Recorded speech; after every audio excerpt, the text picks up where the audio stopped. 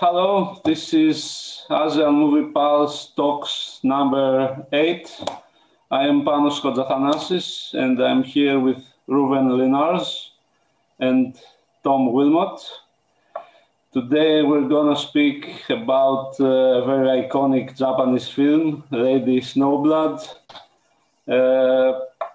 A film that, I don't know, personally I think it's one of the films that actually brought me into Japanese cinema when I saw it about, I don't know, probably a little after Lady Snowblood or something like that. Okay, guys, what have you seen Kill Bill? Rouven? Oh yes, I've seen Kill Bill definitely a couple of times when it was in the cinema. I was a big Tarantino fan, but I actually, I mean, we're gonna talk about this. Actually, when I saw Kill Bill, it got me started on Japanese exploitation. I think it got me started on Lady Snowblood, and then I watched the whole Sasori films and all the other films that he mentions in this film or his many others. What about you, Tom? Yeah, so I mean, I saw Kill Bill years ago. Just sort of when I was doing like a binge of Tarantino films for like a first time watch, and I became aware of Lady Snowblood probably like a couple of years after the first time I'd seen it, because I was relatively young when I saw it, and it's been on my watch list forever. And it's only actually since we got around to doing this exploitation month on Asian Movie Pulse that I finally pulled the trigger and given it a watch. So I'm very fresh seeing it for the first time. So, And I guess we have to say that Lady Snowblood pays homage to Kill Bill pays homage to the whole exploitation genre of the 70s and some kung fu films of the same era. But the film that actually the film is mostly based on is Lady Snowblood. Tarantino has actually taken up whole scenes and reshot them with his actors. And I mean, the whole inspiration is quite evident. Also, the main song of Lady Snowblood features in Kill Bill. I don't know, what did you think of those references, Tom? I mean, I hadn't really looked into, I tried not to find the parallels between the two, even though that I knew that they existed, just so that I could kind of see the film with a fresh eye. But I mean, yeah, there are definitely a few shots at least, even having not seen Kill Bill in quite a number of years, where you kind of go, oh, that's where he's got it from. I'd see it totally as a homage. I don't think, obviously, the similarities in the plot are there, but I still think both movies are completely their own thing, and they do kind of complement each other quite nicely, actually. Yeah, we did. Rouven? I mean, this goes into the discussion, which I don't want to start, but this goes into the discussion whether what Tom just said, whether Tarantino is doing his own thing or whether he's just making a tapestry of various references to exploitation and whatever it is.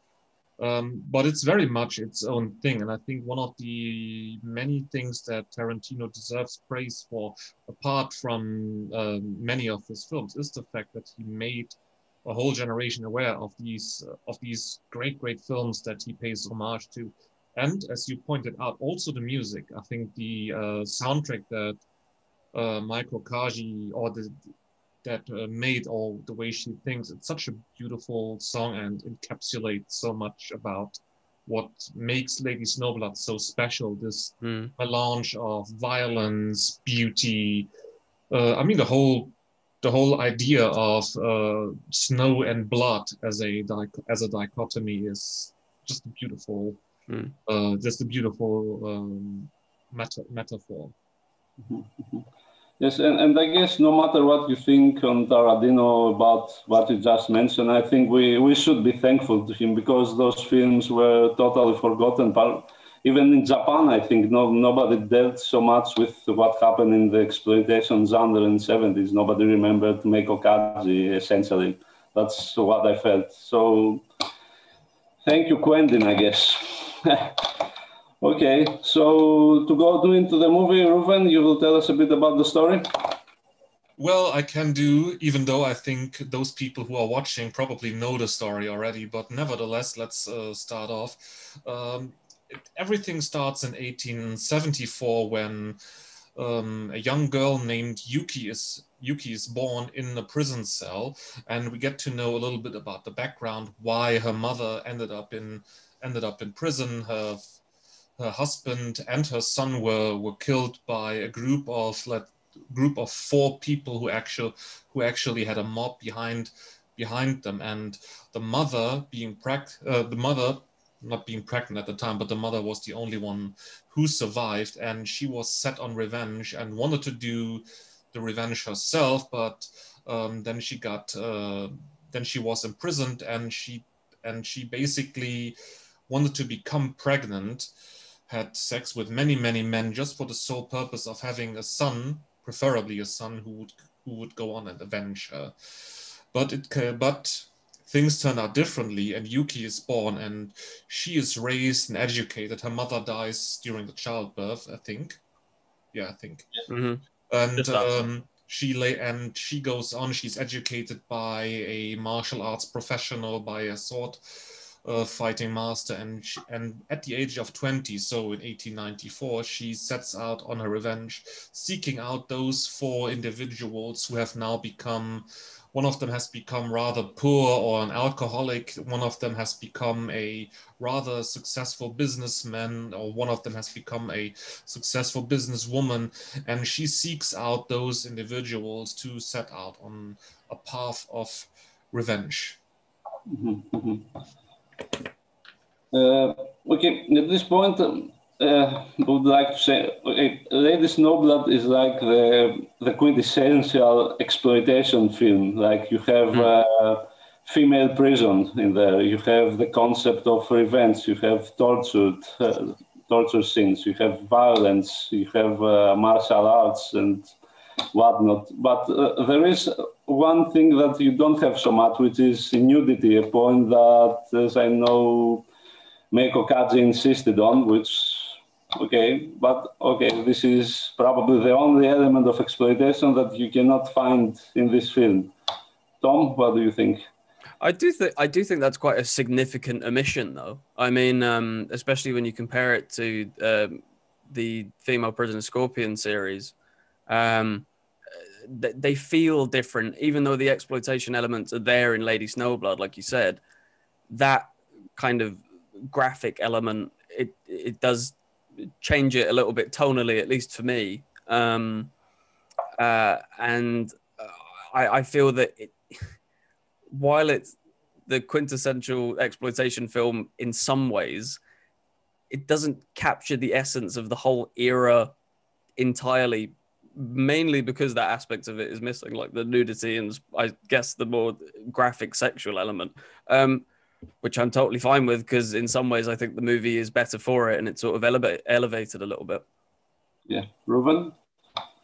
I mean, the whole nudity thing or sexuality adds a sort of sensationalist element to these exploitation films, or many exploitation films. Even though we said we keep the references to a minimum, I just reviewed Woman Held Song, which somewhat has some similarities to that and uses sexuality in that way, and it got me thinking, why is that being omitted in Lady Snowblood? And just what Tom said, I think it makes the Lady Snowblood a much better film, because it makes the same points about, let's say, patriarchy, the system that they live in, the period that they live in, men's view on women and sexuality. And I mean, they are just the same beasts, the same animals as they are in let's say, Sasori or Woman Held Song, or what the other films are called. And I think in the context of Meiko Kaji's career, this omission makes sense. I think she left Nikatsu for the reason because they went into the direction of doing a lot of Roman porno, I think it was, and she didn't want to go in that direction. So, I mean, it makes sense for the film because it makes it stronger, it makes its message stronger and stand out, but it also makes sense within the career of Meiko Kaji. Mm-hmm. Yes, and it did one of the most important things about Lady Snowblood, that it is very much an exploitation film, but then it is so much more. There is not just the appeal of sex and violence. The film works in a number of levels and is social commentary and a whole of other contexts there, which we will speak a bit more later on. But for now, I wanted to focus on the technical aspect of the film, which is it is impressive to look at, despite the fact that it's so. There are so many different scenes, so many different locations, so many different settings. Everything, however, looks impressive, even though the film was shot on a very low budget. Tom? Yeah, I mean, it was shot on a shoestring budget, but I mean, the fact that it's a period piece and the sets look magnificent, like the costuming and everything is fantastic. The special effects during all of the fight sequences, the kind of glorious blood spurts and stuff, they all work seamlessly. I can't think of any moments actually off the top of my head where it looks a bit silly or an effect that might look a little bit cheap in similar exploitation films, but considering the resources they had and the time that they had as well, they really made a great looking film, and it endures. I think the settings also support the message tremendously. I mean, you have so many period dramas where it is just a setting, like a setting in a theater play. But here it has a certain meaning. I mean, we're going to comment on the ballroom scene in a moment, but the most memorable scene that I can think of is actually at the beginning when you see the birth of Yuki in this prison cell. You have this. It's very gritty. It has this atmosphere of loneliness, of being isolated, of being left there for dead, basically.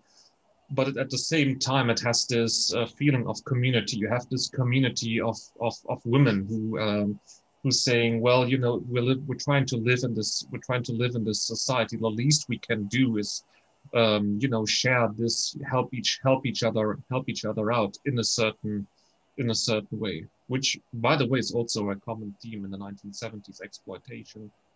If we think of other Meiko Kaji films. Yeah, definitely the ballroom scene and the one you just described are quite impressive. The one that stays on my mind, maybe it could be from Kill Bill, but it's the one where the four murderers have, after they hit Sayo, they stand above her looking her, and the camera actually shows the perspective of the victim. I think this is a very impressive scene, which is one of those that Tarantino took exactly as it was. Tom, impressive scenes? Well, to be honest, I think it's a testament to the film that there are so many different scenes that stand out for so many different reasons. I mean, there's the scene where Yuki is, she's tracked down, I believe it's Banzo, and, she's about to enact revenge. And it's a very kind of moody scene with like the waves crashing in, and there's a lot of sort of atmosphere going on there. But then that's almost in complete contrast to some of the more action heavy scenes where it's all about the spectacle and about like the contrasting colors, like the blood splattering against the snow or like these white walls. And there are a lot of different styles being employed. And I just think it's a testament to the filmmaking that they were able to do it again with the budget that they had. It's very creative. Sorry. No. I want to interrupt. I think another scene that stands out for me I'm not sure who it is, but it's the one who turned out to be an alcoholic who lives alone with his daughter. And she's making, is it? Okay. And she's making these, what is it? She's weaving or something like that. But she's making baskets. Yeah, she's making these large baskets, and she keeps up the pretense that she's selling those to make a living, which in the end turns out to be a complete lie, because she's actually throwing them off a cliff, and she's selling her body in the town, which her father doesn't know about or doesn't want to know about. We don't know that for a fact. But this scene where she throws down the baskets down the cliff, which goes on for quite some time, that it's just a small detail, but it encapsulates so much about that you can't make an honest living here, or it's very tough to make an honest living when in this kind of situation, if you're not willing to, sell your body, or, commit a crime or anything. Yeah. Indeed. And also, it's easy to say that most of the fighting scenes are quite memorable. They're all impressive, and it's actually, it's a testament to how well shot such a film can be.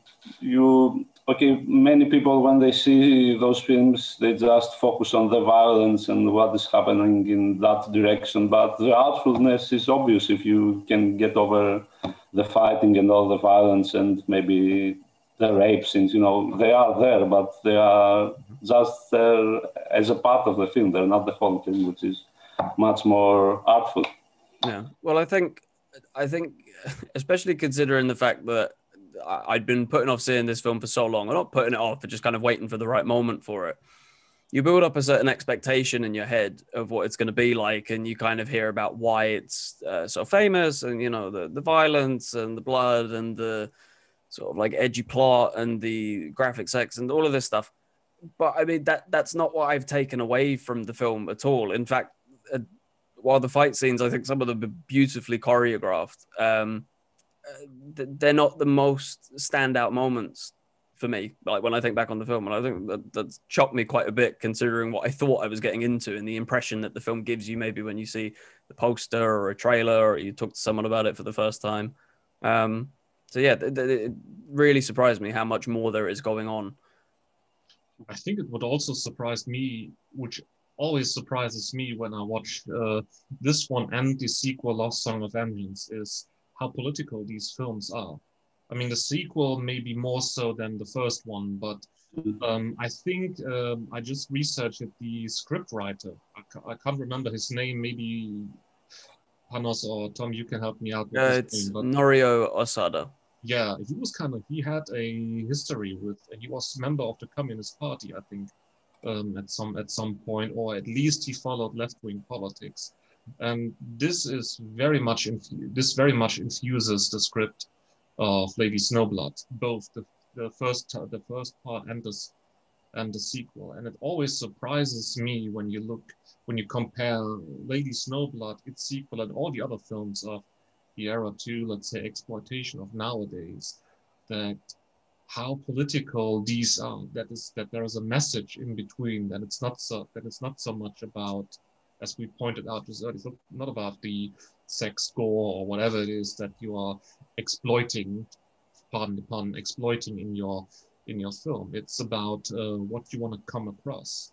And that's why I think as a period piece, Lady Snowblood works much, much better, because it has this message, these performances and these scenes. Yeah. Well, indeed, and it's also exceptional the way the presentation of the Meiji era, where the actual story takes place, is excellent. But the fact that the film manages to make a parallel with the actual political situation of Japan during the 70s and the 60s is also impressive, because they were both eras of extreme inequalities.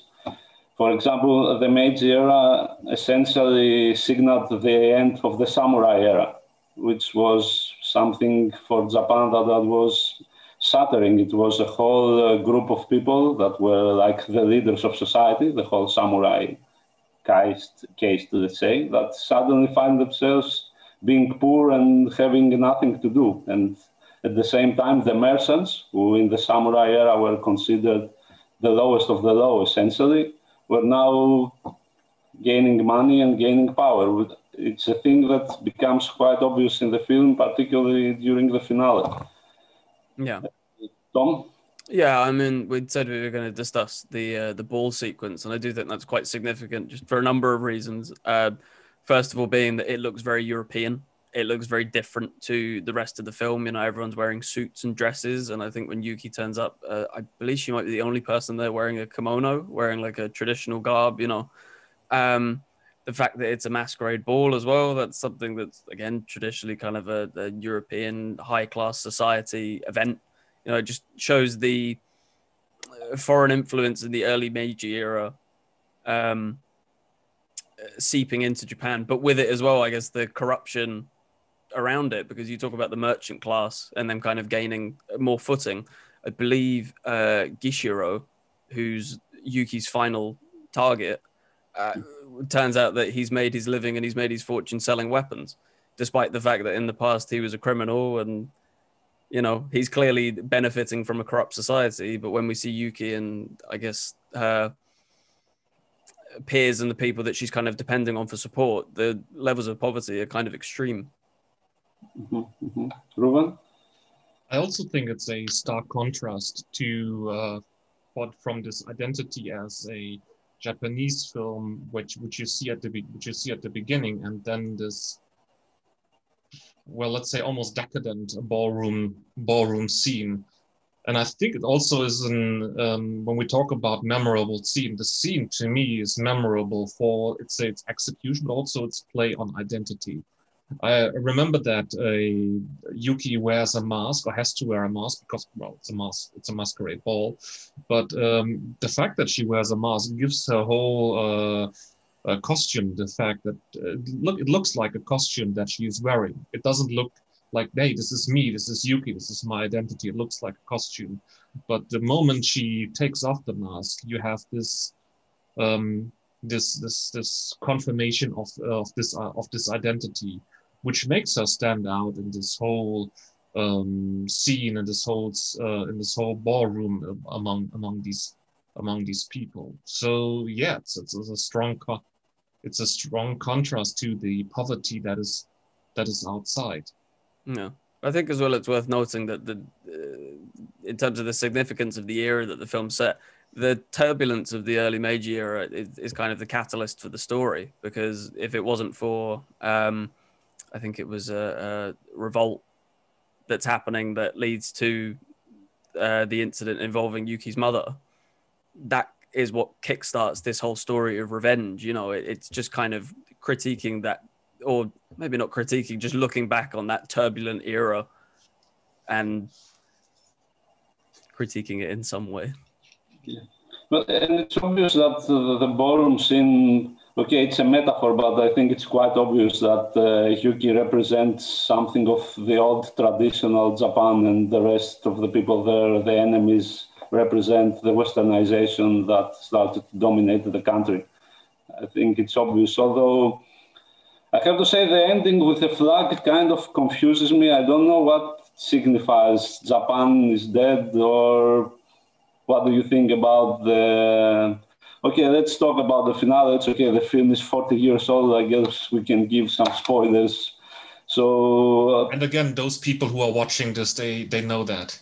Yeah, probably do. So the final opponent dies hanging to a Japanese flag. What did you think that means? Was it not Gishiro who falls over the balcony onto the Japanese flag? Yeah.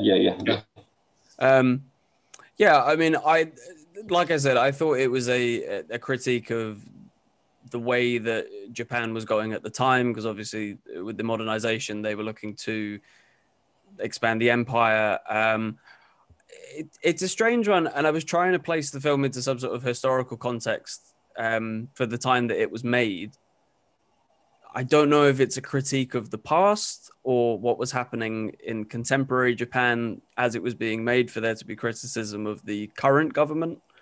But I mean, at face value, I just took it as, because I think you'll notice there's an American flag next to the Japanese one that falls, that stays tall. I don't know if that's saying something about the post-war occupation and just kind of almost a premonition in hindsight, if you like, of where Japan was heading, like where that kind of society and that kind of government and ruling was leading to. It's a bit of a reach, to be honest. I think you can take it a lot of ways. The fact that Gishiro bleeds all over the flag as well is, you know, there's something there. Yeah. Rouven, what do you think? To add to the dimensions or the layers that Tom just opened up into the way to read this, I just always read this. I mean, the Japanese flag is there from the beginning. When you think of snow blood, I mean, the Japanese flag looks like a drop of blood that is on snow. Definitely. So when you so as a representation of Japan, Yuki represents a sort of a change or a need of change. In that era, you have so many of these lonely male figures. I mean, if you think of samurai epics, if you think of, for example, Zatoichi or Ito Ogami, you have these lonely figures. But Yuki represents something new, especially because she's a female. While at the same time she can be violent as hell and quite gory and her eyes filled with disgust when she looks at her enemies. At the same time, she can be so compassionate and so loving. And this sort of stark contrast sort of represents for me a sort of change that needs to come. We have to be decisive at the one point. We have to, but at the same time, we can't forget this level of empathy, this level of compassion, which is a sort of dichotomy which plays out here, but very much so, especially also in the sequel. Mm-hmm. But occasionally, what this scene with the flags makes me think is like, okay, maybe I'm going too far with this, but I think that it's like the old Japan.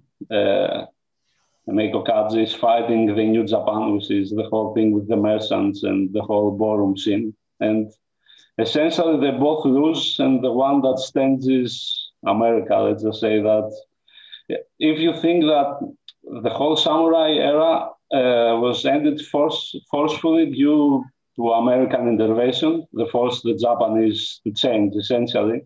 Maybe this could be perceived as a comment towards that the Americans made the old Japan fight the new Japan, and in the end, they were the only ones that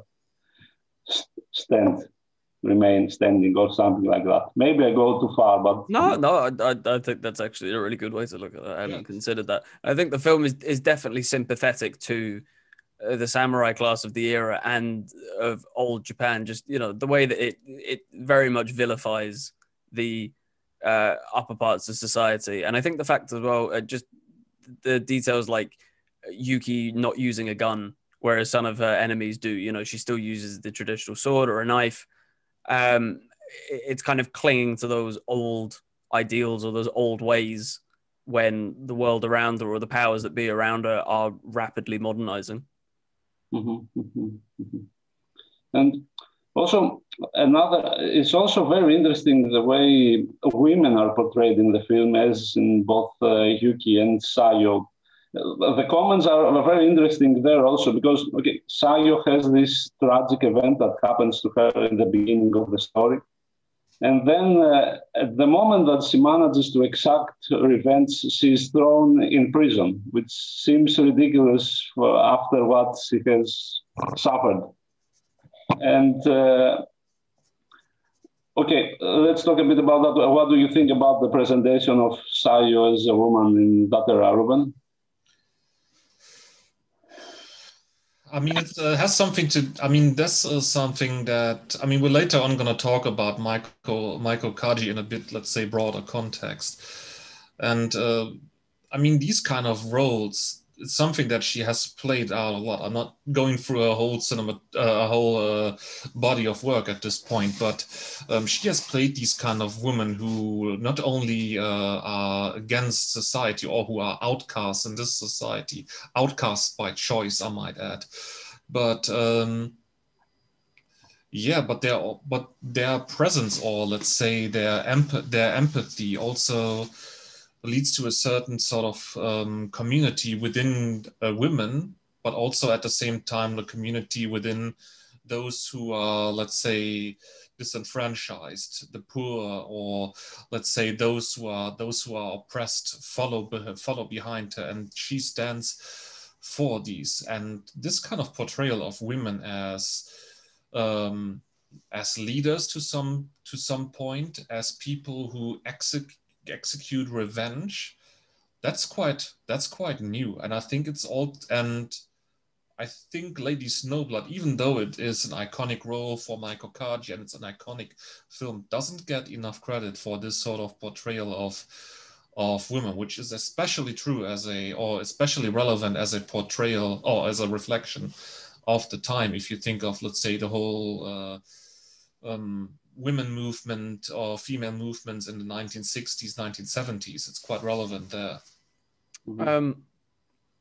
I agree. And I think I agree to an extent. I'm not too sure about the empathy side of things, the empathetic parts of Yuki's character, which I believe we'll get into when we talk more about the concept of revenge in the film, just in general. But in terms of the role of women and what you said about Yuki's mother in particular, I think nearly all of the women in the film are very much in control of their own destinies. They're very much in control of what they're doing. I believe that they're the driving force behind their own decisions. You know, I mean, just beginning with Yuki's mother, when she is sleeping around in prison, essentially, she's doing that of her own accord. It's not like she was, which in other exploitation films may have been different. Her being attacked by guards or something. You know, she's the one choosing to do it because she wants to have a child so that that child can take revenge for her. Even one of the villains of the piece, Akano, she's brought herself to quite a high stature in society. The fact that she's got a group of guards sort of like working for her, you know, she's quite a well-respected and wealthy figure. Even Kobue, I believe that's how you pronounce her name, I'm not sure, the daughter who's working as a prostitute, she is choosing to do that, and she's taking care of her father in that way. She doesn't seem to have any bad feeling about the life choices that she's made in the path that she's taken. And obviously Yuki is the number one. In fact, out of all of the women, she may be the one who feels least in control of her actions, because she's sort of driven solely by this burden of revenge on the part of her mother. But no, I think the way that women are portrayed in the film and their decisive action that they take is quite magnificent. And it's also, I feel that this must have been essentially radical for the era, because you have a women's prison film, which most of the time what happens in those films is that guards are raping and torturing the inmates. But in this case, you have Sayo actually using the prison guards to get what she wants, to get pregnant, which is like, it's very radical for such a film. She's totally in control, even if she's in prison, even if how much in control she is also goes to what you just mentioned about her daughter, that even in her death, she actually controls her daughter's destiny completely. It's I think it's a very important point about the film, very radical. The whole point of women being victimized doesn't work here. Yeah. I mean, we talked about at the very beginning. We talked about the portrayal of sex, which isn't present here, but sex is usually a means in exploitation to make that statement that women are being, well, hence the name exploitation, exploited or abused, physically abused most of the time, and males confirm their status within that society. It doesn't work here, because most of these women, also the daughter, I already forgot her name, sorry, but or label them as victims. It doesn't work that way. You can say that they have a certain dedication or a certain journey, which is somewhat tragic in a way, but it doesn't work to me to see them as victims because of the way they instrumentalize people. I mean, at the very beginning, we see Yuki dealing with a leader of sort of bandits or something like that, a network of bandits or thieves to get the destination or to get the whereabouts of her targets. And this makes clear that she's using the same powers that her mother did. The power of dealing with men on her own terms, of not being abused by them. Yeah, yeah. Yeah, definitely the women are not victims in this film. It's obvious from beginning. Okay, not from the beginning maybe, but after the beginning they are definitely handling their fate. Their fate is in their hands completely. I think it's one of the points of the film. No. And if I could very just quickly add, the one instance of where there is a sort of damsel in distress figure that needs saving, it's actually Asayo, the journalist, Yuki's friend, where he gets captured and she ends up being the one having to save him. It's a complete role reversal of what would be a traditional damsel in distress situation, especially in an exploitation film where we might see Yuki captured and potentially sexually assaulted, and then male figure have to step in and save the day. It's not present there at all. Yeah, yeah. Yeah, and also important is that this time women are neither portrayed as the object of love of one man. There is no romance in the film. Like no woman in the film cares about this thing. The men are just there either to be maimed or to be used, which is also unusual for the portrayal of women in the era. So. Let's go to what do you think about the whole concept of revenge in the film? It's a driving force. Rouven? Can I add a question to this? Yes. Since Yuki is set on a quest to revenge the wrongs that these four people did to her parents, I'm asking myself the same question as I do with all the other films where it's about revenge. Is the revenge somewhat, some way cathartic in a way, or does it bring you peace of mind? I think it's completely the opposite. I think it's obvious that the concept of revenge in this film is a destructive force. It destroys Sayo and essentially destroys her daughter because it puts her in a path that dominates her whole life. She can't get away from exacting revenge. This is her purpose, the sole purpose in life. I think it's awful the way revenge is portrayed here. I don't know, Tom? No, I completely agree. I think revenge is the driving force behind the entire film, but it's never once portrayed in a positive light. I think Yuki's entire characterization is based around this concept of revenge to the point where, I mean, she's told multiple times you have to bury other emotions, you have to bury any feelings of sadness or happiness or love or hate. It's just all about the revenge. And that damages any potential relationships that she could have in the film. I mean, you mentioned a moment ago, there's no love interests because there's no room for love interests, particularly for Yuki. She completely shuts off that side of her. She's solely motivated, and I would say burdened by this need for revenge. The first target that she executes in Banzo, in my mind, in that moment, she is feeling sympathy for him because at that point he's quite a pathetic, old, weak figure and he's begging for his life. And you see it, and I think the subtleties in Meiko Kaji's performance are fantastic because she lets through those little winces of sympathy before you see her just have to completely cut it out and just get back to, no, I'm here solely for revenge, solely for vengeance. I think it completely chips away at her soul throughout the film. And I think that's summed up in, the very final moments where there's a look about her of what do I do now? She has no purpose in life come the end of the movie because she's been born and bred solely for the purpose of revenge.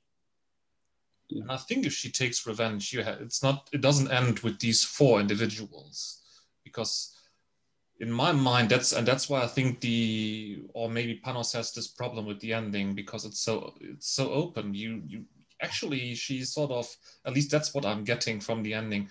She sort of realized it's not about these four individuals because they were representative of a system. And you basically need to get rid of that system as a means to get revenge. If you want revenge to be, cathartic, to give you peace of mind, you actually have to, attack on a much larger scale,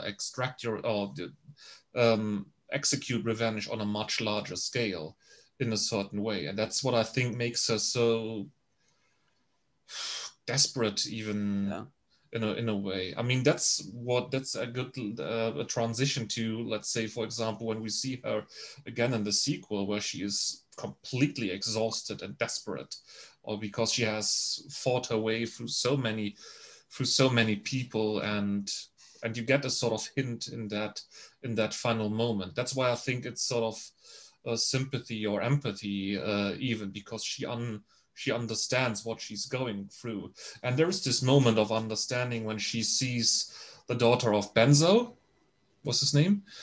She sees her again, which, by the way, is something that Tarantino also plays with. She sees her and she understands, because the daughter has just attacked her.